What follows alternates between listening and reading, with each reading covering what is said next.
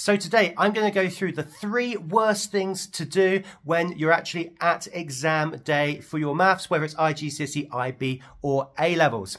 Number 1 is drinking too much coffee or even drinking coffee at all. Because it gives you that short-term boost, it seems on the surface a very, very good idea. However, you need to maintain that concentration, maybe not just for your maths exam, but maybe another exam afterwards. And that's 4 or 5 hours of deep concentration. And your coffee is really going to affect your energy levels and your concentrations levels as you go. So focus on sleep, focus on water, and make sure you're not drinking too much coffee. Number 2 is talking to your friends or the other fellow students half an hour before that exam. Again, that is just going to get you too wound up, too excited, and what you need to do is keep a clear head. So what I recommend to do, of course, get to the exam early, but spend that 15, 20, half an hour just getting your thoughts together, focusing on the particular topics of your exam, and just using that time for contemplation and reflection.